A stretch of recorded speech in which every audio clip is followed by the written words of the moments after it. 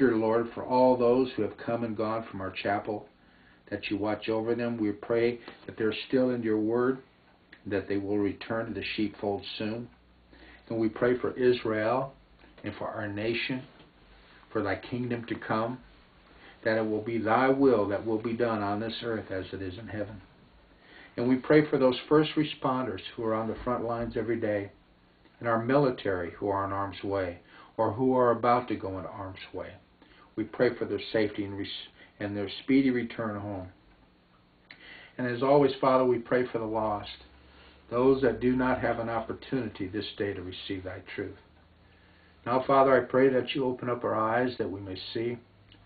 I pray that you open up our ears that we may hear thy words as it is written, as it will be you that speaks to us this day. In Yeshua's precious holy name we pray. Amen. Excuse me.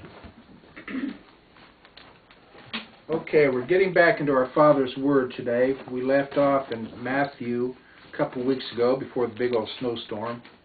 Matthew chapter 18, and we had just finished verse 14, talking about the little children and what it was like to come to the kingdom, come to our Father, and what it meant to come to the Lord as a little child, to be teachable.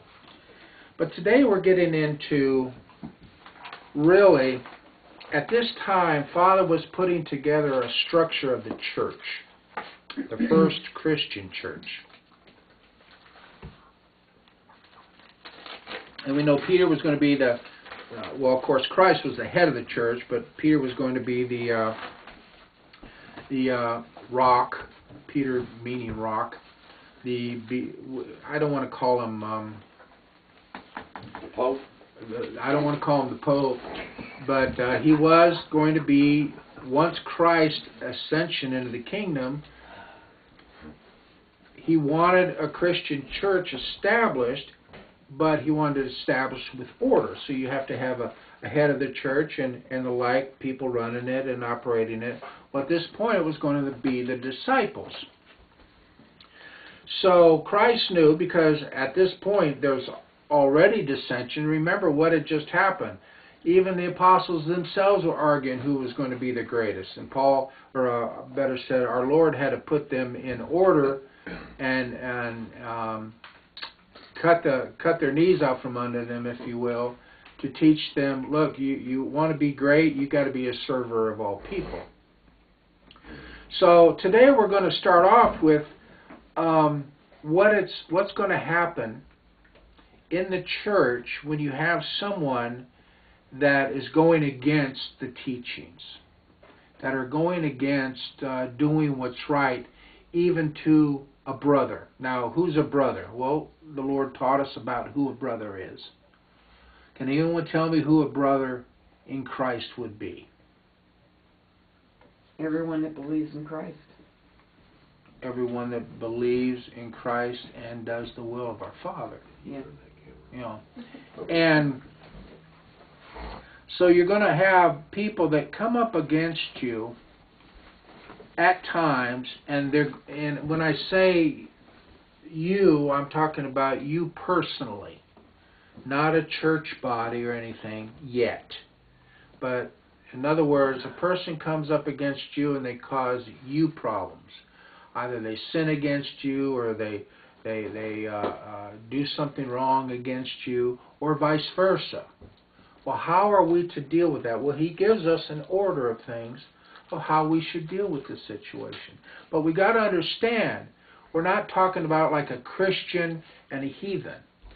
We're talking about two Christians, because it's in the body of Christ. It's in togetherness, having the Lord as our Savior. So with that being said, please open your Bibles with me and go to Matthew chapter 18. We'll pick up with verse 15 with wisdom from our Heavenly Father, and it reads, "Moreover, if thy brother," now this brother would technically be a brother in Christ, "if thy brother shall trespass against thee, go and tell him," or it could be her, "his fault between thee and him alone.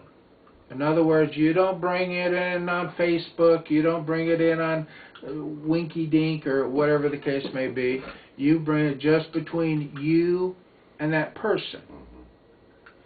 If he shall hear thee, in other words, if they have a pliable heart and will listen to you, okay, thou hast gained thy brother. So in other words, one person has sinned against you and you haven't sinned against them.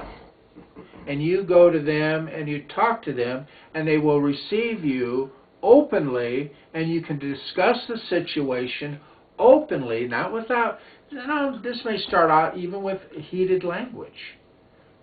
But you come to a mutual agreement of something that was negative, and then that person you get through to, and they hear you, and they become, as it says, hast gained thy brother. In other words, you dealt with the situation, which means there's no longer a situation.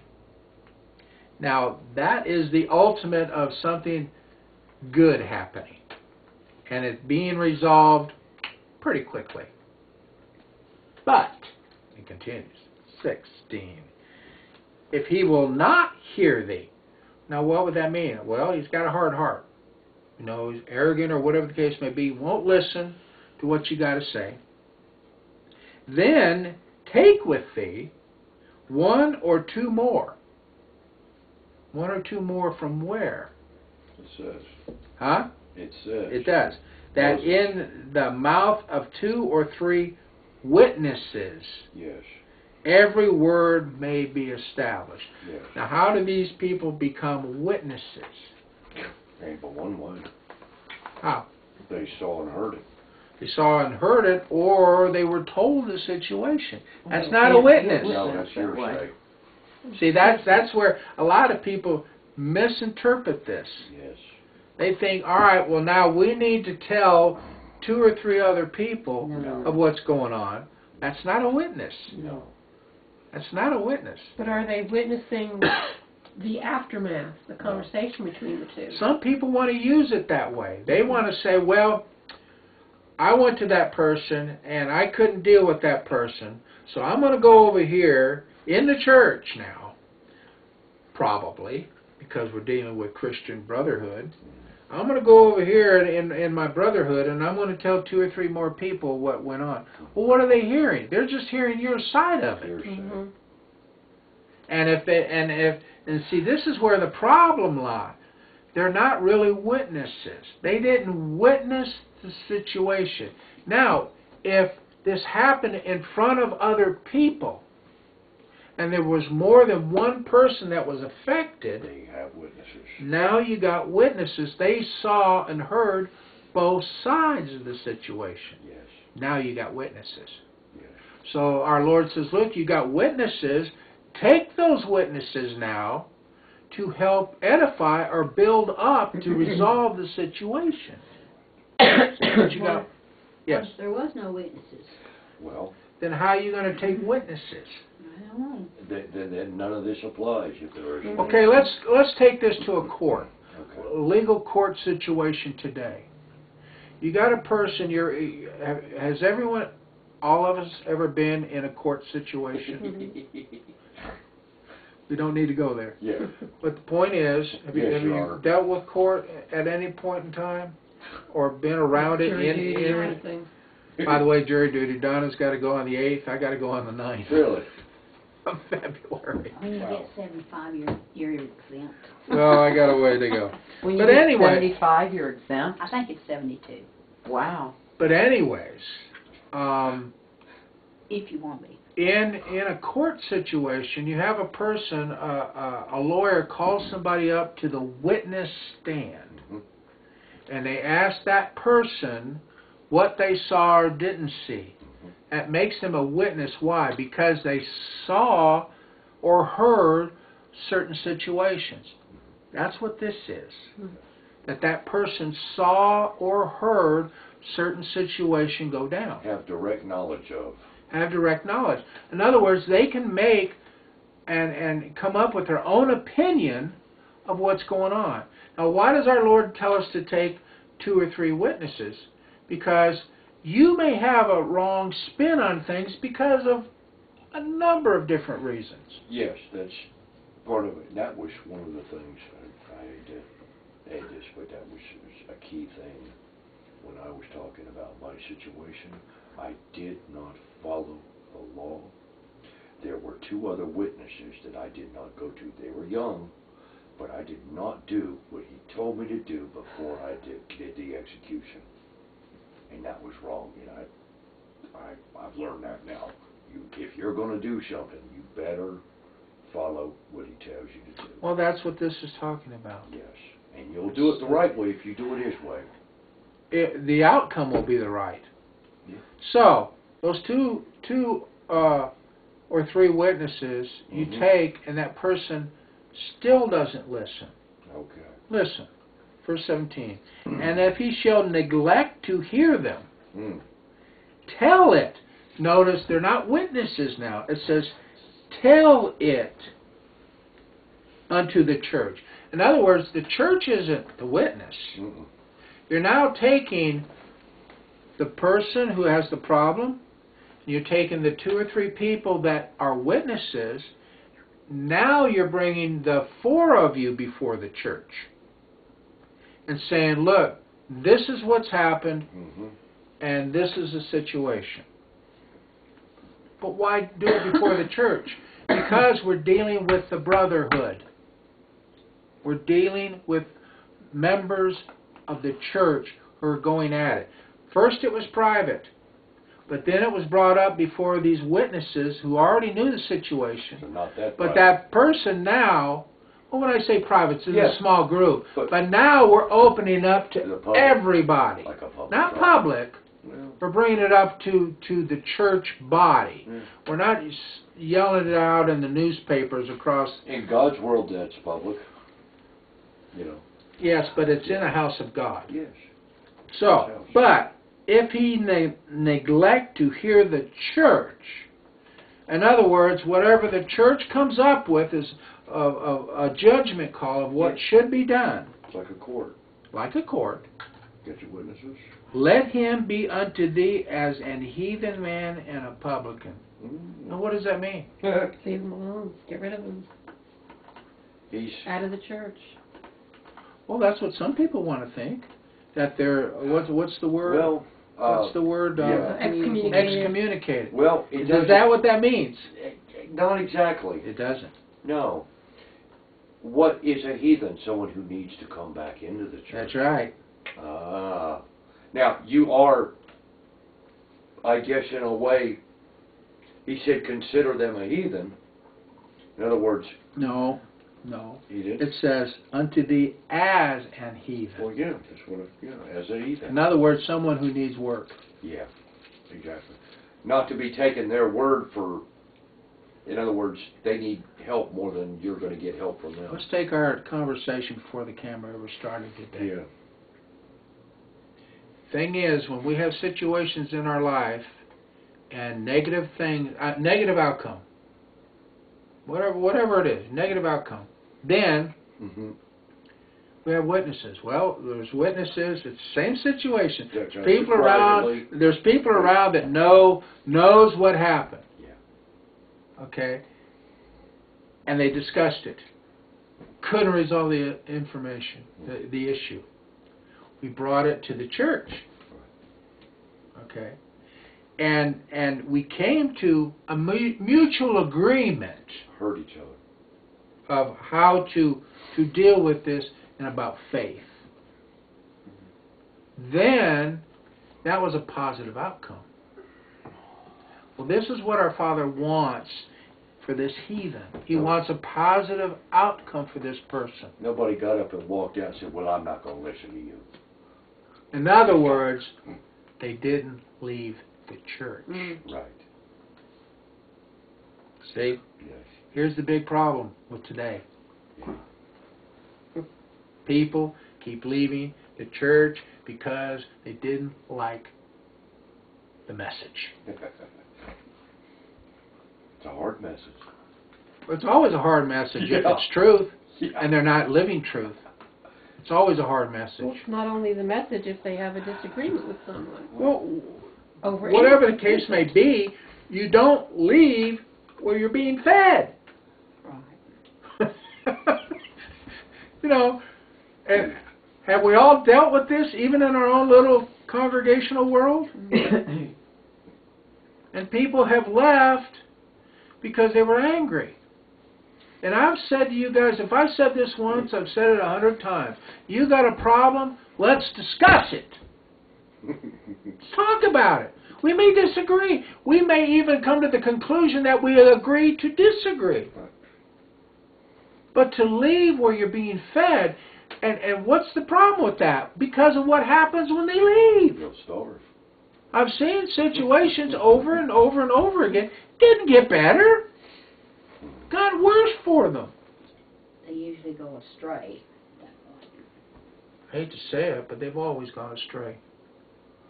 When you're starving, Mm-hmm. you know you eat food. You know, and it's sad. Yes. Breaks my heart. But I see it all the time.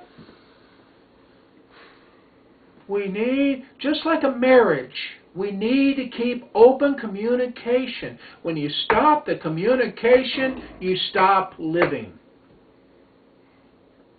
And this is what our Father is trying to teach us. Look, you got a heathen here.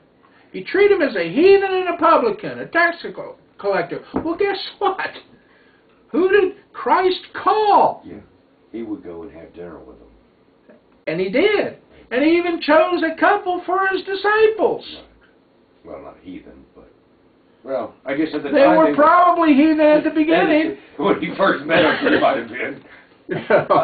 You know, I mean, I'm not their judge, but Anyway, that's funny. But how would they be treated differently than in relation to being a... because they're put back at square one, where Right. you Right. start over Right, in teaching. right. You build up the foundation again. Not You go back. excommunicated. You go back to milk Christianity to get them to the meat. Yeah, let's start over again and What did he kept doing with the disciples? Repeating. how much Yeah. longer? How little faith. Now, these are guys that are going out healing people. He's giving power and authority. Oh, ye of little faith. How much longer am I going to have to be here with you? They would do stupid That's things. going back to square one. That's what, Christ kept saying, look, I'm going to die, I'm going to resurrect. I'm going to die, I'm going to die, I'm going to resurrect. Why do you have to keep repeating that? Because they're not hearing him. They weren't there at the tomb on the third day waiting for him. None of them were. Thank you. None of them were. Uh, So, it goes into verse 18. Verily or truly I say unto you, whatsoever ye shall bind on earth. Now here he's talking to his disciples, the ones that are going to be operating the church. Whatsoever ye shall bind on earth shall be bound in heaven. And whatsoever ye shall loose on earth shall be loosed in heaven. Loosed meaning what? Treat them as publicans and heathen. That's being loosed. That's being loosed from the inner circle, so to speak. That's being loosed from the meat operation of learning and taken to the milk operation. He didn't say get rid of them. no. He didn't say kick them out of the church. Now, that's what a lot of people teach, that's what that meant. Right. Well, if you're loose, that means you're loosed out of the church. How can you help someone if they're loosed out of the church? What hope would they have?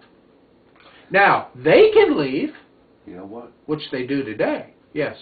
That's actually just like you. It's done.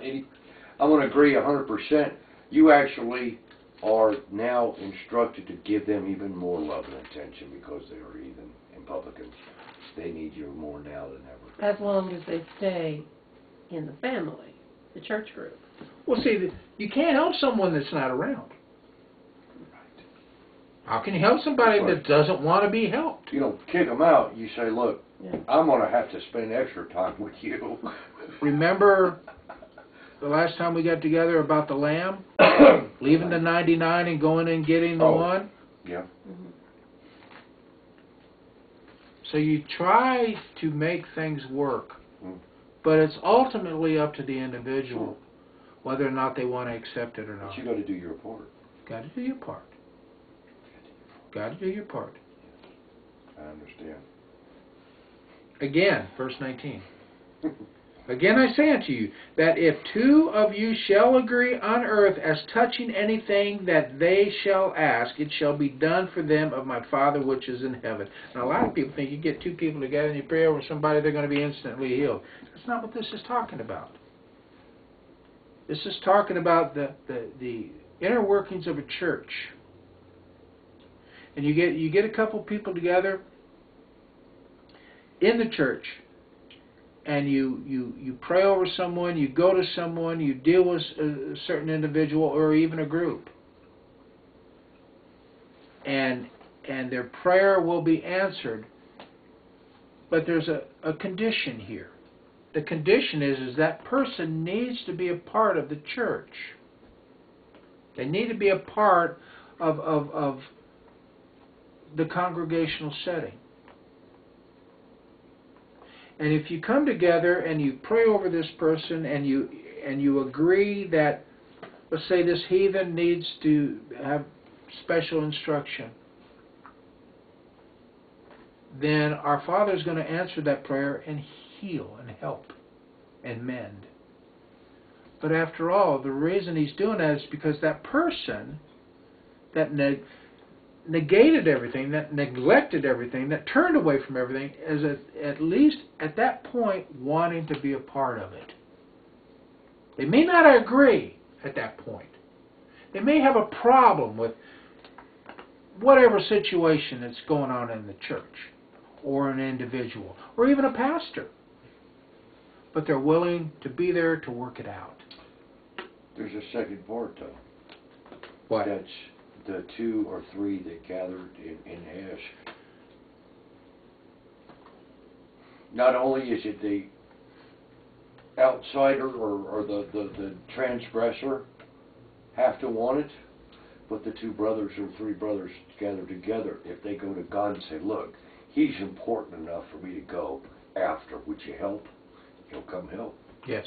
Yes. He'll if that heart can be turned, he will. But let's not lose focus. Let's take it all the way down. I hate using this terminology, but let's take it all the way down to the bottom. Mm-hmm. That person that everybody's having a problem with is at least willing to accept the consequences of the church. They make themselves available to be spoken to. Because to be let's face it, helped. the person we're talking about here, they had a problem with something that happened in the church or an individual in the church. Had a problem with it. Okay? But the point is they're not willing to accept. They're not willing to accept any input on the subject. To the point when certain situations that we've dealt with in the past, they've left. They just flat out left and didn't want no part of it. What can you do at that point? He tells you. What does he tell you? He said 2 or 3, whatever will come will be loosed in heaven, whatever will be bound on earth will be bound in heaven, and if you ask me, I'll have it done. If they can be found. Didn't say if, it says it will be done. It will be done, but the point I'm trying to make, Ross, with the situation is that you've got to be around to hear the... Yes. All I'm saying is it's a two-way street. It is. If no one in the church cares, if he leaves, he's going to stay gone. If at least 2 people care, That's there's a true. good chance he'll come back. You're right. You're right. That's all I'm saying. Yeah. He's putting the responsibility on both sides because they're both, at one time they were both brothers. Mm-hmm. They were all in the same family. If your family member leaves, you can say, well, it's all your fault. Or you can say, you know what, maybe I do need to go over to his house and have dinner with him and ask him to come back. Yeah, I at least got to go Or that find far. out what the problem was. Yeah, I at least got to go outside and look for him. I can't just let him stay gone. That's where The our lost teachings, the lost sheep came Yes, from. yes, that's all. So in verse 20 it says, for where 2 or 3 are gathered together in my name, there am I in the midst of them. Yes. Why? Because you have a consensus, an agreement. And you got the shepherd there helping You you got the find shepherd them there. sheep. And this has happened to us. Yeah. This has happened to as many people as I can remember Right. in church settings. Yes. That's why you have so many different denominations. But how Why many do you of them have so handle many this different denominations? Because you had people that disagreed with whatever was going on at the time. So they split and started their own. and didn't care enough to come back or go to them or Didn't stay care together. enough to communicate. Yes. See, our Father does not want division. He doesn't want division. He wants us to work together. So what do you do in a situation that a person, let's say, has moved away? Call them once in a while. Invite them to dinner. Right? Yeah, up Okay. to a point. Right on the path How of many life. times you fixing to get Yeah, asked we're that? fixing to get it. Okay. All right, verse 21. Good lesson. Then came Peter to him and said, Lord, how oft shall my brother sin against me, and I forgive him? Till 7 times? Hey, that's a lot of times for me to forgive. So he was probably, hey, I'm going to forgive this Well, guy number 7 times. What does Jesus say, verse 22? Jesus saith unto him, I say not unto thee until 7 times, but until 70 times 7. Now, basically 7 is a spiritual number, meaning spiritual completeness. But this 70 times 7 doesn't mean 490 times or whatever the case may be. It means you forgive him as many times as he needs to be forgiven. In other words, it never stops. The infinite patience of God. But what does it take to forgive someone? See, this is a thing that I used to struggle with. Better said, I had the wrong information. Oh, that's even I worse. had the wrong information. You know, I thought, well, and I even thought this, which was incorrect, that to be forgiven, you have got to have someone ask for forgiveness. No, you don't. I used to think it and Many- teach it, I know you people did. but believe it's that. wrong. I know. Well, did you leave the church? No, Why not? because I can disagree with you. Yes, you did. Thank you. And usually if I disagree with you, I don't say anything because sooner or later you're going to come up and tell me, hey, you know what, I was saying that wrong. Or vice versa. Or vice Vice versa. versa. I said, hey, you know what? I thought he was wrong, but he wasn't. Right. That too. Okay, then. But the point is, we are to forgive even if a person doesn't ask for forgiveness. You have to. Why? You Because- do, but why? Because it's the destruction to your whole mind, body, and soul. Why does it destroy you? Because it is a, It'll eat you alive. it'll on the eat you inside. alive. Negative. Uh-huh. It's a negative, angry, resentful, all the negative feelings that you can name are rolled up in that ball of unforgiveness. Well, it's And the simple. longer you have that unforgiveness, the more of a cancer it becomes. And it colors your entire world in every way you react to others. Now, let's just think about what happened this morning. Yes. Well, And it's written. let's it's just, a lot simpler. let's just think about what we talked about without going all through it again this morning before we started. How angry and upset we can get. And we know what we know and why we know it. But you know what? There's a big thing that has to come. A big thing that has to come to our lives is forgiving ourselves. Even though we screwed up. We screwed up. And we know we screwed up. And we know why we screwed up. But there's an end to that story. The end to that story is forgiveness. Because without the forgiveness, you can't go on. You can't get to heaven. That means going on. Yeah, I know. That's what I was saying. It's written much simpler. It is. You forgive trespasses, I forgive those who trespass against me. If you don't forgive, I ain't gonna forgive you. But you see, And that just includes like yourself. what Beck was bringing out and what the Word is bringing out, is that, you know what, we're quick to forgive others at times. Mhm. It's very difficult for us to forgive ourselves at times. But you better do it. Thank you. I don't argue with a fact. You can't. There's the truth. You can argue with me. No, You argue with the Word, you got problems. no. Ain't gonna do So, 70 times 7. Therefore, 23, is the kingdom of heaven likened unto a certain king. He gives us a parable here. Which would take account of his servants. He wanted to check on his servants. I'm going to get into here in a few moments about, there's a big discrepancy in this book from the manuscript. Listen, verse 24. And when he had begun to reckon, Uh-huh. now don't get me wrong, I'm not saying this book is wrong, I'm just saying the manuscript is right. And when he had begun to reckon, think about them, talk to them. One was brought unto him, one of the servants, which owed him 10,000 talents. 10,000 talents, beloved, is $52,800,000 in silver. Oof. 52 million in silver. 25. But for as much as he had not to pay. He didn't have the money. Well, duh.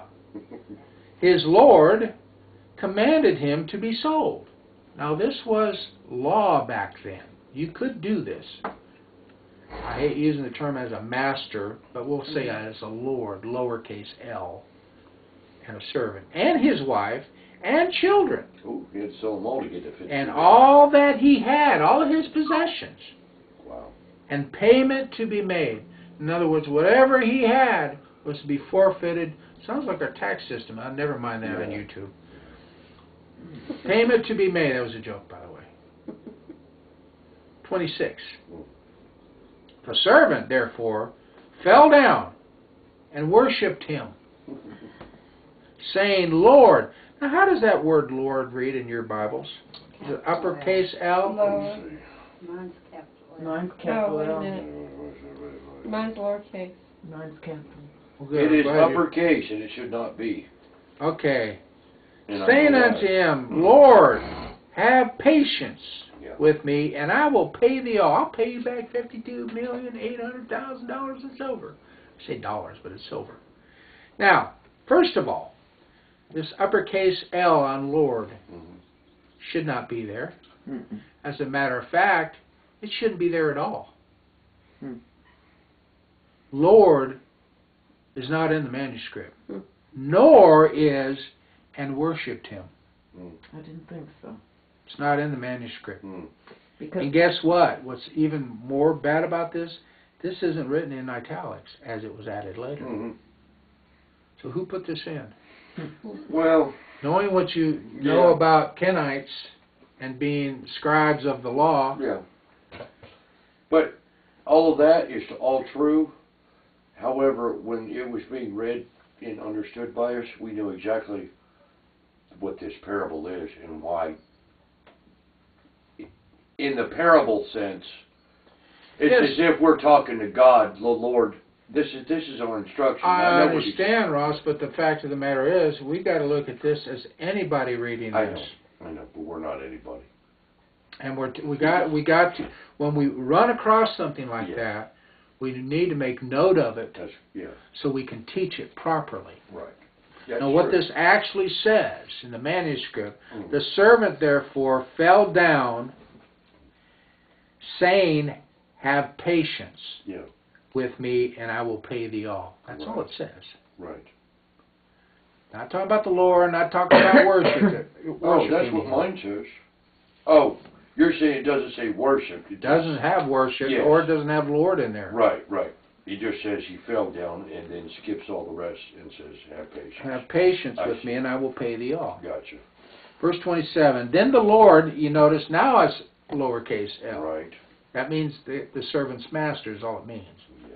Then the Lord of that servant was moved with compassion and loosed him and forgave him the debt. He said, you don't owe me $52 million anymore. Wow. Now, talk about forgiveness. Yeah. Now, that's what I call being moved with compassion. Mhm.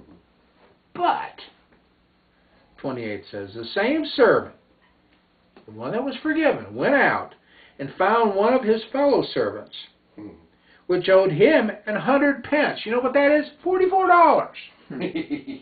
$44 in silver. And he laid hands on him and took him by the throat, saying, "Pay me that thou owest." Grabbed him by the throat for $44, and the guy just got out of $52 million. 29, and his fellow servant fell down at his feet. Doesn't say worshipped him, it says it properly. Fell down at his feet and besought him, saying, "Have patience with me, and I will pay thee all." 30, and he would not, but went and cast him into prison till he should pay the debt. Well, how is he going to pay a debt being in prison anyway? I mean, stupid is as stupid does. 31, so, when his fellow servants saw what was done, they were very sorry. They were ticked. And came and told unto their Lord all that was done. And they went back to the original the uppercase Lord. Lord. No, not uppercase I know, Lord. but you know where I'm going with that. Then his Lord, 32, after that he had called him and said unto him, O thou wicked servant, I forgave thee all that debt, because thou desirest me. You asked. And I let you loose of $52 million in silver. 33. Shouldest not thou also have had compassion on thy fellow servant? Notice, fellow servant. He was just like him. Yeah. Even as I had pity on thee. 34. And his Lord was wroth. He is ticked. And delivered him to the tormentors. In other words, they put him in prison, put him in jail, till he should pay all that was due unto him. How's he going to pay $52 million in silver being in prison? Same way that guy had owed $44. So what's the point with all this? No. Very simple. Yeah. Well, we've been covering all day today. 35. So, this is your Lord speaking, Jesus Christ. So likewise shall my heavenly Father do also unto you, if ye from your hearts forgive not every one his brother their trespass. Even the little ones? All. The little Everyone ones means yes. everyone. You know,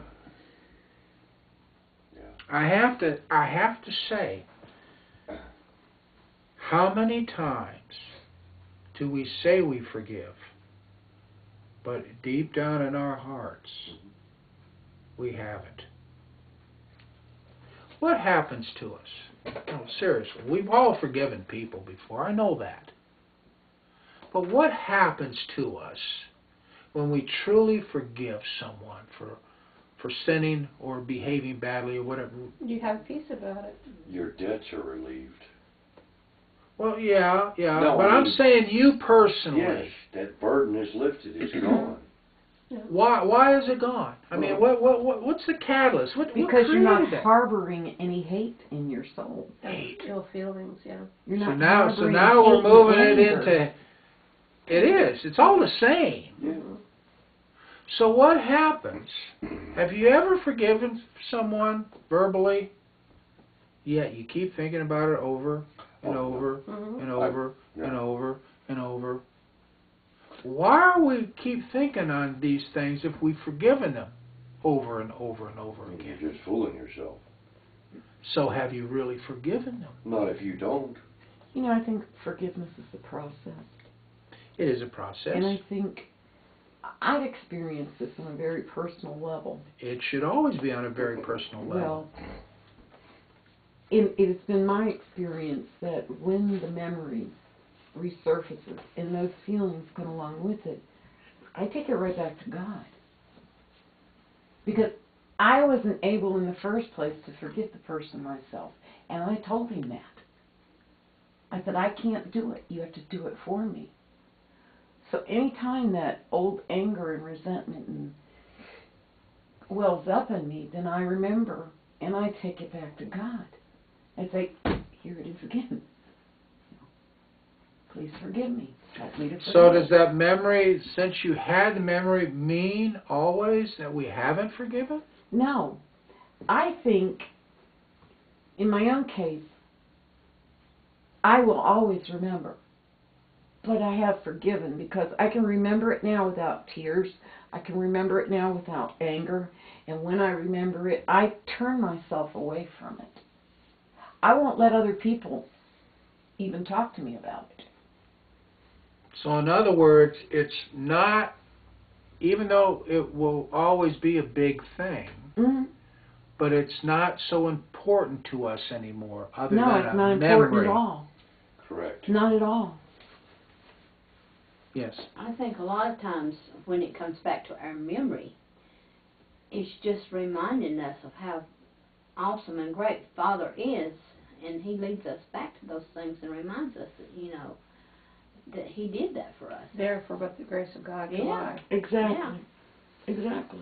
So what happens then when we truly forgive? It's not that we forget, But you heal. but you heal. There's a Yes. healing process. Yes. In other words, that pain that we originally felt is no longer there. Correct. Yes. But you have to keep taking it back. You have to keep working at it. It's not something you can say one prayer one time and it's done. Maybe other people can, I cannot. But for Well, it me, depends on the situation. it was a Depends how process of deep the years wound. for me. Depending on how deep Yes. Pretty the deep. hurt was. Yeah. It Yeah. takes And longer it to just heal the takes- deep ones. It Yes. takes time. Just like your analysis Yes. of a wound. Yes. You can have a scratch or Yeah. you can have Or a a deep gaping gorge. hole. And Yes. here's another effect that we haven't talked about. That the person being forgiven feels forgiven. Not Not necessarily. not always. Not Well, always, no. but I'm saying in my case, Hmm. you know, and I believe it's because I really did forgive them. If they try to bring it up, I say it's forgotten. It's forgiven. Well, see, you still have open communication. with them. What happens? That was hard. Yeah, well, what happens in a lot of situations, one side can forgive when the other side is hard-hearted, Mhm. and they will not accept. Right. They say they do, but there's no further communication. Right. That's different. There's no further brotherhood. All you can help then is yourself. You can't help them. Exactly. That's when the Word tells us to let go and let God. In other words, there's nothing more you yourself can do. Mhm. Mm-mm. But on occasion, as our minds wander, we may think of certain negative situations that's happened in our past with other people, and that will present itself. But just as we already come to a conclusion, when we have truly forgiven, it's just a passing thought now. We don't dwell on it. Mm-mm. Here's another thing. When you truly have forgiven, you will not say to yourself when those things come up into your mind, what could I have done to do better? Well, of course not. Mm-mm. It's done. Because at that point it is finished. Yes. It's complete. Well, not complete because the negative situation on the other side. See, I'm talking about there's two different things. One is you forgive and the brotherhood comes together and everybody lives, in a happy rose tea garden, hypothetically. But you also have one where you forgive, but the other one is not willing to accept that forgiveness. See, I've seen situations where both sides have said, I forgive you. But there's no communication further. To which I say, It didn't really happen. that's not true forgiveness. No, No. it didn't really hit. It took me about yeah. 10 years to talk to the person. After the first time I forgave them. It took me a good 10 years. So, did you forgive them, or Yes, I had to get... well, why did it take 10 years It then? took a long time Took to the get 10 years to get the it done. bleeding to stop. Yeah. It took a long time to get the wound to Well, that's heal. where I'm going with this. Yeah. Can you truly forgive and have that forgiveness truly done if you're still bleeding. No. It's a process, Pastor. Right. It takes time. He's just asking, did it heal yet or not?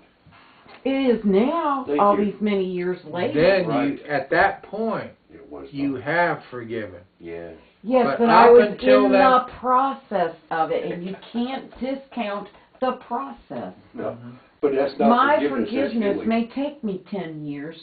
Yours may be immediately. Now, these days, I'm one of the easiest people to forgive.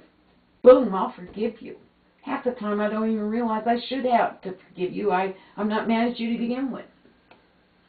But back then, when I was open and bleeding and wounded, and everybody around me was pointing their fingers, shame on you. So what you're saying then, without forgiveness, you're still bad. Yes. So it's a process. You have to let it heal. So You have forgiveness, to work at it. what you're telling me, that in certain situations, forgiveness isn't instantaneous. No. Forgiveness is a choice. Yes, it's a choice. Forgiveness is a But choice. but what you're telling me, in certain situations, if I'm hearing correctly, that in certain situations that forgiveness cannot be immediate. Right. It I'm takes telling time. you it's a process. Well, I'm telling you 30 times. what I believe. If we understand this fullness of forgiveness, it can always be instantaneous. Once we learn it. A Christ-like forgiveness is instantaneous. Is that Well, isn't that what we're all on the looking cross? for? Yeah.